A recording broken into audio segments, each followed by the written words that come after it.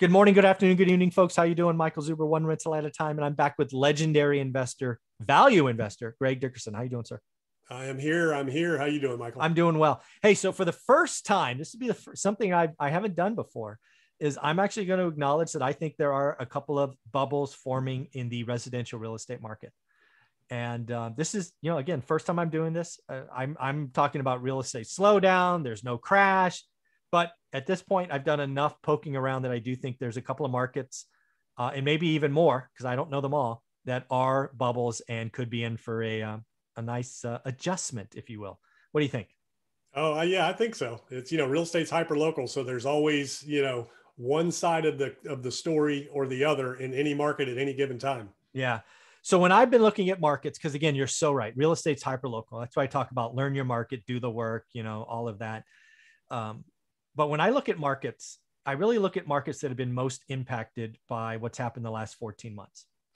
They are probably a tertiary market, so not a big city. But tertiary meaning, they're very small population wise compared to millions of people. Most impacted in what way? Now, I'm going to get to that.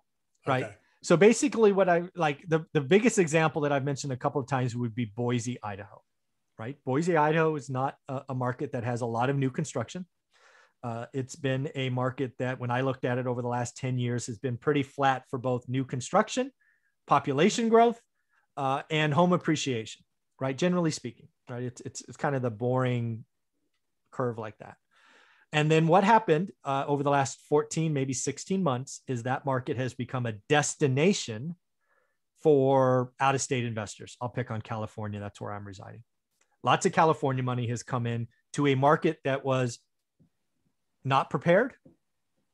The demand essentially tripled into a market that didn't have the supply and didn't have plans to grow, right? Home builders weren't building hundreds of thousands of new homes. So when you have a lot of cash rich buyers coming into a market with very small inventory available, because yes, it may have a lot of homes, but it's only the homes that are available for sale. You see dramatic rises in value. So Boise, Idaho, I think was up like 49% in a 12-month period. That kind of stuff, in my opinion, is what bubbles are made of. So that's an example. Yeah. So it depends on who the buyers are and what they're doing. My guess is they're buying investment properties because they're less expensive and renting them out. Yeah, no, at least based on my research, these are the either it depends on what they want to say. It could be second home buyers that are getting out of California because of all the lockdowns and all this nonsense, or they're selling their Palo Alto home and moving to Boise because it's picturesque and all of that. So they're basically buying for cash in a lot of cases, at least historically speaking, cash buys are up in Boise. But yeah, it's just that kind of move that fast doesn't feel sustainable to me. Yeah, we're already seeing a lot of halfbacks, right, or snapbacks, or whatever you want to call them. And over here on the East Coast, we call them halfbacks, where people will move from the Northeast down into the South, and then they come back too far south, and they go halfway back because it's too hot. I got change you. the season. Halfbacks, that's good. So they go from New York to Florida back to North Carolina. Yeah, like exactly. In the Carolinas, because they want to change the season. It's too hot in Florida and crazy or whatever. So that's halfbacks, awesome. Switchbacks are what's happening in New York, right? Yeah. So pandemic is somewhat over. We do have the Delta caveat out there that's flaring back up. That could be a problem. We'll see how this whole thing develops. But and you guys are back to mask mandates, right, in California? Yeah, it just happened. Yeah, over the weekend. Yeah, Florida's talking about it. Vegas just went to it. So. Interesting times, but anyways, a lot of people left New York because of everything. And now that everything's opened back up, that people are going back. I mean, they're having the biggest boom in housing in New York than they've had in a long time. They have. I mean, it's on fire. Even the commercial space. I don't know if you saw it, but I saw a report like a week ago, the most retail office or retail leasing last retail month. and restaurant leasing. Yeah. Retail and discounts, lowest rates ever in the history of New York, but they're leasing. But they're not empty. Exactly. Now, whoever's signing those leases, if you're watching this, check the fine print because you're only going to get that discount this year. Next year is going to be a different story. That's right. I guarantee there's an escalation clause in there, but somewhere. Yeah. But anyhow, it's really interesting and fascinating. So yeah, it'll be, and there's also a lot of buyer's remorse of a lot of people that have bought houses in this market very competitively, sight unseen. They either paid too much, they bought too small.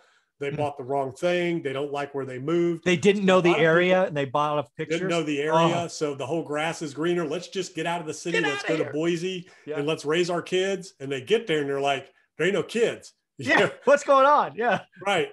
Why did we pick Idaho? No, I mean, I don't know. Boise, I think, is a beautiful place. I've never been, don't know anything about it. But it's beautiful. I've been there. It could be wonderful. And a lot of people were moving there. But if you have expectation of A and it comes out Z, that's going to be a surprise.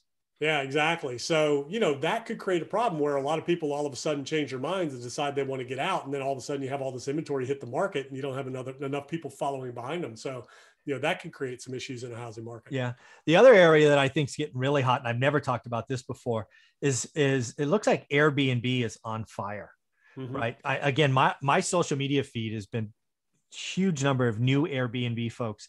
And Anna Kelly, who I talk to Wednesdays, I think, she's obviously big in Airbnb. She just sold her place on South Carolina, I think it is. And she's 1031ing to Florida. But she's like, you got some of these values for Airbnb. Because again, like last year, March or April, everybody sold them because they didn't know what was going on. Now they proved to be the best investment ever. And people are booking, 30 days in a row. I think it's a bubble for me because what we see today is a lot of domestic travel, a lot of driving for vacations. I'm going to guess this time next year, we're finally getting on international flights. I think there's going to be a lot of people going to Asia and Europe and, South America and Australia and all these places. So I don't know. I think there's some Airbnb markets that are pretty richly valued. Yeah. And it's just not just Airbnb. There's traditional vacation markets. And all the ones around me that I'm familiar with that I've bought and sold in over my, 20-year history, the mountain area and then down at the coast, they've been on fire because people just, they're just short-sighted. They're like, hey, I just want to get this. So we've got somewhere we can go, whether it's investment or whatever. But those markets have been on fire and same thing, and really those areas, especially like a resort area, like the Outer Banks of North Carolina, a coastal summer beach vacation destination where you have a very small year-round population, but it grows by 30 times in the summer. There's 30, 40,000 people year round down there and it gets up to 800,000 people a week going through there, in the summer, it's huge. So those houses just sit vacant. But anyways, that's always been the most unmotivated seller's market I've ever known because people are like, I'll put it on the market. I'll ask what I'll ask. If it sells, great. If it doesn't, we get rent and it doesn't matter. They've been selling and, low inventory record levels down there. It's been incredible. And 18 months ago when we got shut down, you couldn't even go there. They closed the bridge. They closed it down. Yeah. Yeah. So you couldn't even go. So Airbnbs were just taking a beating.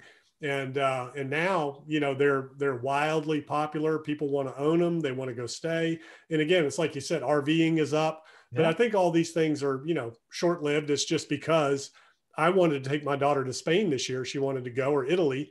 And we didn't because we could have, but it's just so uncertain in terms of the restrictions and the difficulty and logistics and lack of flight options. And I was just like, you know what, we'll just wait till next year. Next time, honey. It'll be nicer next time. Yeah. Yeah. It's all open back up, and hopefully everything's behind us. But I know a lot of people like that just aren't doing it right now. Yeah. The other thing I'm seeing in Airbnb, I just saw this. There's a site, I think it's called Real Deal.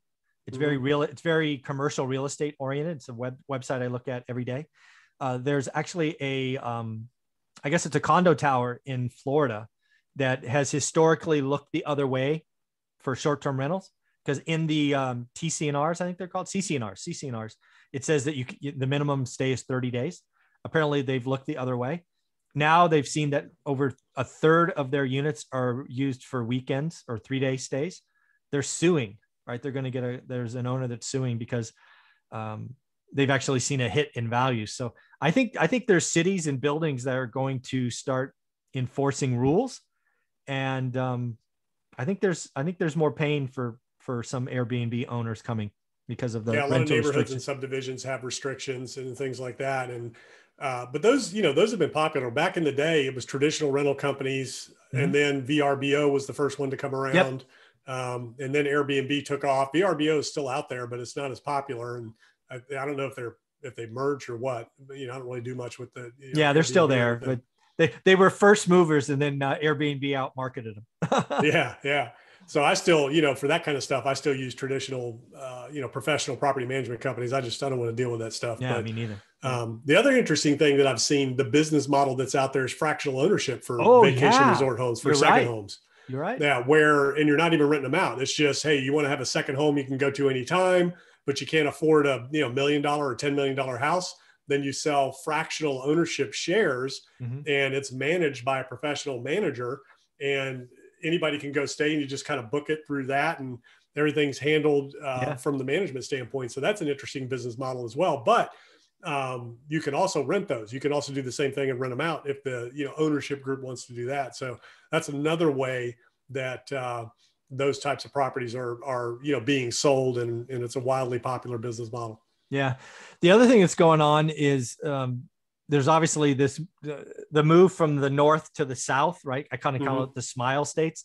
That got reinvigorated. It'll be interesting that halfback. I thought that was an interesting, right? New York to Florida, back to the Carolinas. I thought that was pretty cool. It'll be interesting to see, the folks moving to Vegas or Arizona or Texas. If they go after a year or two, they're like, not what I thought it was going to be. It'll be interesting. Well, yeah, and I've heard people. I have one guy that I'm working with and I'm coaching, and he went from California to Texas, and he's like, I don't like it. It's too hot. I need to get back to the water, so he wants to go to Florida. So it's really okay. So he's going to keep going that way. Okay, yeah. It's going to be interesting. I do think there are bubbles forming. I do not, as we talked about in episode number 2. I think the national housing market, when you look at the stats, is certainly compared to 06, it's healthy. I mean, affordability is great. Affordability is actually better today than 06. It's great. And it's all interest. Yeah. The reverse exodus will be interesting. What kind of pressure, and it's going to depend on the area and the town and how many people leave at once. If they all come at once, like they did, and leave at once, it could be a real problem for an area. And that's what happens, right? Markets are hyper local, and you just never know. I mean, there's some areas right now you can't buy a house no matter what you offer. There's 20 offers on it. And there's areas now you can't give them away. Yeah. The market near me that I'm looking at, it's a hyper local market, is actually Lake Tahoe, California. It's a really small market. It's not even tertiary. It's like a town almost, right? I think there's like 50,000 homes, it's like a really small number. It got flooded with Bay Area folks buying second homes, right? We're out of here. We're going to go be by the lake for a year. Once that trend ends and it goes the other way, that's going to be a lot of inventory that just sits there, I think.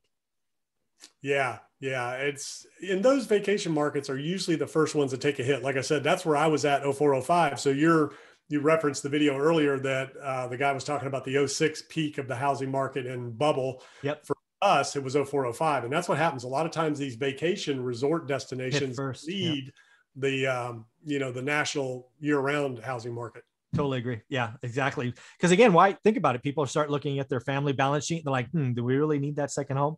It's one of the first easy things to cut, if you will.